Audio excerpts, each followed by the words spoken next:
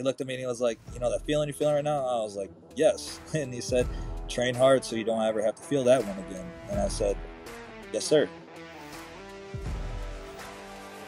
Download the AllStar app. Make your picks for UFC fights, challenge your friends, level up and win prizes. Link in description. Get it now.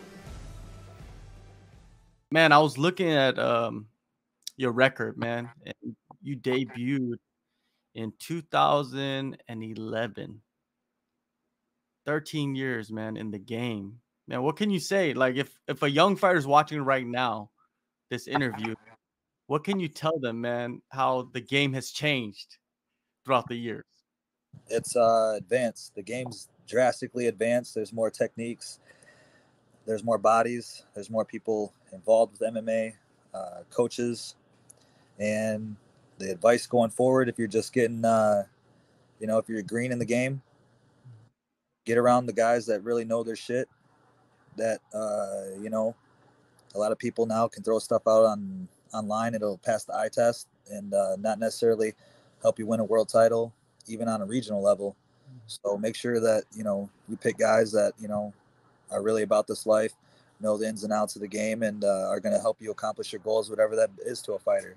That's what I would say to them. And on top of that, get you a good doctor, just because injuries happen. So break them off something, get a good chiropractor, and take care of your body all the way to the end. How have you stayed healthy throughout the years, man? We've seen guys come in, especially from that era, and not last as long as you have. Nutrition. I chalk it up to my nutrition, and man, no steroids. So I pride myself on my body being pure, natural, and just like any other man, fuck good, eat good, sleep good, all the way to the end. All right, there you go. July 15th, man, you're back in action. You're making your second appearance in that octagon. You'll be facing Alex Munoz. How do you feel about him in the matchup? I feel amazing about him and being in the matchup. I'm excited to throw knuckles with this man, and I'm better than I've ever been. July 15th, I cannot wait to show my team and the people that believe in me, the supporters and the haters, the next Carl Deaton moving forward. Definitely. And Munoz, he's been out for more than 2 years now. Do you believe in ring rust? Sometimes, and I really don't. I mean, at 6-2 right now, maybe so. I do believe in it like that. Not when you're like Dominic Cruz, though. When you have that much experience in title fights and the highest level. So with this fight, definitely, he's going to show up and try and do his best. I'm going to capitalize and put him away, and that's going to be the rest. What was the longest gap between fights for you? I'd say over a year. Well, COVID too. Whatever COVID was, I wasn't in the UFC yet. So I believe with everybody in the world, we just shut down. So fight. Even in boxing, I couldn't even compete in boxing. How did you handle that time away when you actually got back into the cage or the ring? I mean, did you feel it a little bit in the opening rounds? No, I stayed training the whole time. I knew that I was going to break within the next, whatsoever. So I was baling hay in the morning with the farmers, and I was training at night, and then I was getting up in the morning every now and then and just hitting a run just before I went and baled hay. So baling hay, man, that's interesting. Not many people talk about that as a good base for MMA, but we've seen like guys like Matt Hughes, right? People talk about Matt Hughes, how strong he is from his work on the farm. It's different, right? Like you wake up in the morning, like early in the morning, and you're working all day, and then you actually after that you go train. That's crazy. Yeah, you can ask the farmers about me. I was doing it all in sweats, and I got to take breaks sometimes, to redo the chew or the cigarette, relax. I'm just take a water break, and man, you guys take a break. I'll handle it from here until you guys get back. Let's rewind to your UFC debut, man. It was on short notice. So on top of being short notice, there's so many other elements that I think fans don't realize what comes with, taking a fight with the UFC, especially your debut. That's not even fight related. How was that roller coaster just leading up to the point of entering the cage? I loved it. I really didn't think I was going to lose, bro. And then the second round, I remember looking at the clock, and when he had the choke in with between 10 seconds, I was hand fighting the first hard, hand fighting the second, and within the matter of fucking 8 seconds, that fight was over. Kudos to the Joe Selecki on that night. And now I know a little bit more what to do, hand fighting, and then we go into the third, and we'll see, right? But it doesn't matter because it didn't happen. But at this point, I would say hand fight, 8 more seconds, and we go into the third. My legs are good. I felt his legs just tight, though he was tight the whole time. So let's see how that body responds in the third when you're grappling hard and you're like a snake, So you know, hats off to Joe. That was a good debut. That was a good showing for just for what it was, and I'm excited to show how much better I am, light years ahead of this man. Yeah, Joe Selecki, man, he's a solid prospect. When you evaluate the performance up to that point, up to the end of the fight, what did you see? Some positives from that Yeah, experience? Carl Deaton was showcasing the world that his submission defense is one of the best in the world until the last 8 seconds before the third round. Up until then, it was he was just fighting on the back. It wasn't like he had anything close, but we were fighting right there and hand fighting. He had stayed in tight position with the body triangle. Even in the first round, he was standing on the feet, and that was a good submission defense right there. If you listen to the fight and the commentators, Cruz has said about that, and Bisbing, he went, "Oh, this fight's done. This fight's done." 4 minutes into it, yeah, Carl Deaton's pretty damn tough. He knows what he's doing right there. I'm excited. Let's see what's going to happen. Exactly. I'm excited. I just need to get out of those little motions, little movements right there, and make it happen. So that's my next. That was what I've gotten better on. For sure. And you're returning to the Apex. How was it fighting in the Apex? It's just a different environment overall. Definitely a different environment. It's nice though. That cage, the canvas, the professionalism, the everybody. It's the highest level in fighting. It's extremely nice, man. I'm very fortunate to be a part of it, and that was one of my goals when I started this journey. You're talking about being 11 years and this that, deep in the game. So I mean, yeah, it feels good, bro. We could be doing this anywhere in the world. For sure. How did you decompress after that fight?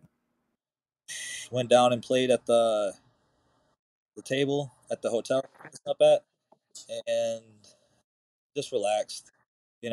I really didn't think I was gonna lose, so I wasn't trying to think too much about it. And then when it set in, I seen Rashad Evans in the walkway, and he looked at me and he was like, that feeling you're feeling right now? I was like, yes. And he said, train hard so you don't ever have to feel that one again. And I said, yes, sir.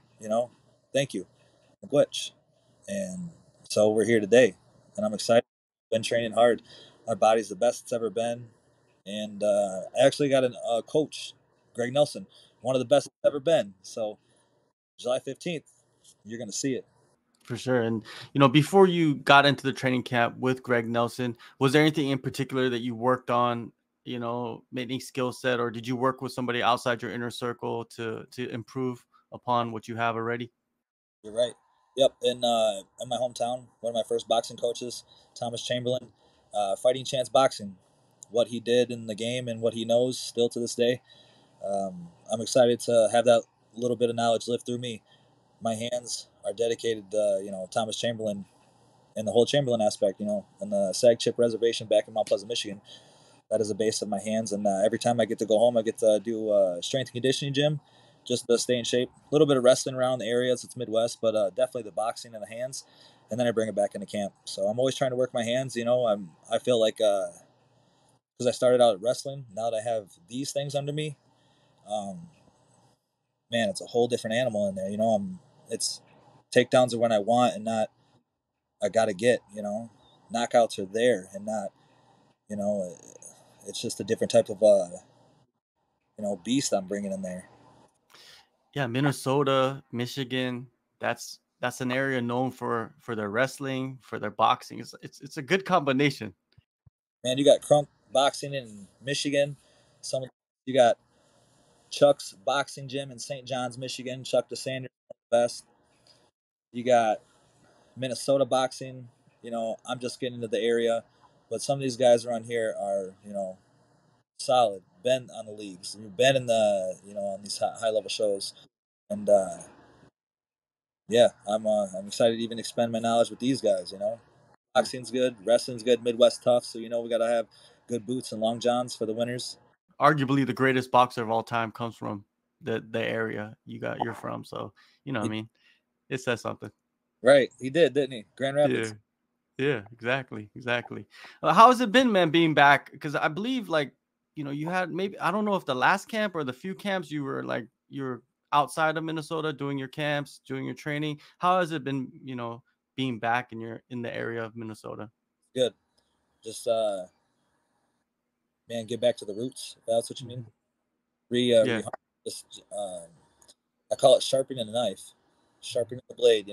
But just back to the roots and getting back to what makes Carl Deaton. And July 15th, I'm gonna fuck this dude up. Who's been grinding with you in the training room? Everybody's in the training room. You got wrestling, you got Greco guys, you got Johnny Castaneda. He just came off a win. You got guys fighting Oh, um, in Minnesota, man. You got boxers all over. You got Mike Richmond, BF yeah. bare knuckle champ, and soon to be another bare knuckle champ. You got the grappling too, and it's most of these guys are under Greg Nelson, and on top of being the fundamentals, their games are just slick in their specialties that they produce. So you're in the training room, and you're going with a lot of elite black belts. You're going with good strikers, and then you have Greg tightening up my game and putting me through hell on fucking even on a ground and pound dummy. Bringing back the old school methods. Just training hard, hit hard, recover hard, and let's do it again.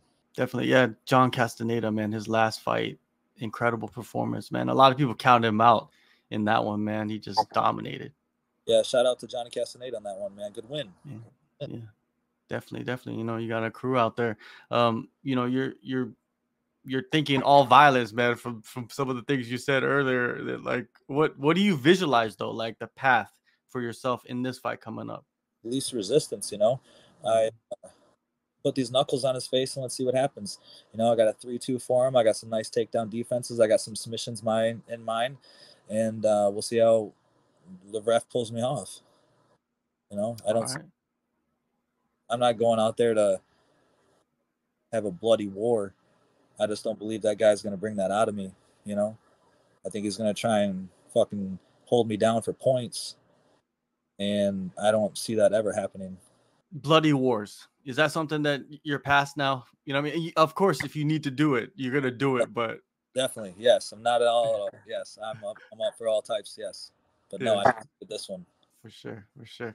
Well, July 15th, man, UFC Fight Night in Las Vegas. Carl, thank you so much, man, for the time. And yeah, man, I'm excited to see I don't want to say the real version of you, but I think this is your real debut, to be honest with you, man. You're gonna be prepared, you're ready. You got that heat on you right now. Yeah, and I love it. I appreciate the time, man. Shout out to your podcast. Shout out to you, man. I appreciate you guys, and everybody take care. Thank you to the Academy. Thank you to the UFC, Ruby Management, BC Organics, Garden of Life, Icon Meals, UFC PI, all you guys. Everybody take care. Bama P. Later.